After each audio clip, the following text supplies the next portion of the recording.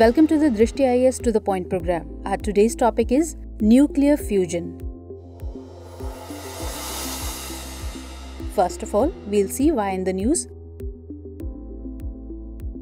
Recently, California's Lawrence Livermore National Laboratory has made a breakthrough in nuclear fusion research in an experiment carried out in its National Ignition Facility. This success has given the world a significant lead to produce unlimited clean energy through nuclear fusion. In the experiment, fuel pellets containing deuterium and tritium were heated through a laser which combined to produce enormous energy. During this, the team found that they produced more than 1.3 megajoules. Now let's understand what is nuclear fusion. Nuclear fusion is a reaction through which two or more light nuclei collide to form a heavier nucleus. It is defined as the combining of several small nuclei into one large nucleus with the subsequent release of huge amounts of energy. It is the opposite reaction of fission, where heavy isotopes are split apart.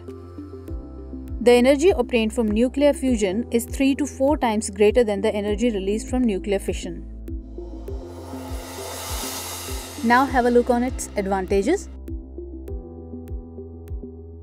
Harnessing fusion, the process that passed the sun, could provide a limitless clean energy source.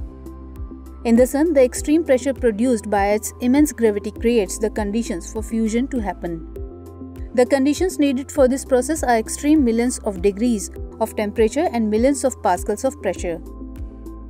The hydrogen bomb is also based on this thermonuclear fusion reaction. With many other advantages, nuclear fusion power also offers the potential for an inexhaustible source of energy in the future.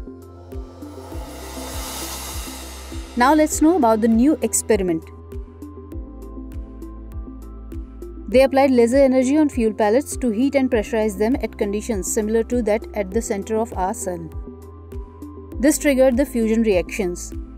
These reactions released positively charged particles called alpha particles or helium, which in turn heated the surrounding plasma.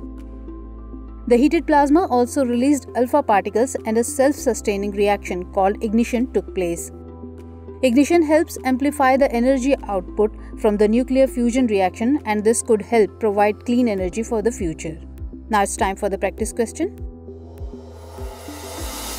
Solar energy is generated by options are A. Nuclear fission, B. Instantaneous combustion, C. Hydrothermal process, or D. Nuclear fusion. Don't forget to answer the question in the comment box. Stay tuned for the next session. Jai Hind. Dear viewers, to watch this topic in Hindi, please visit our Hindi YouTube channel.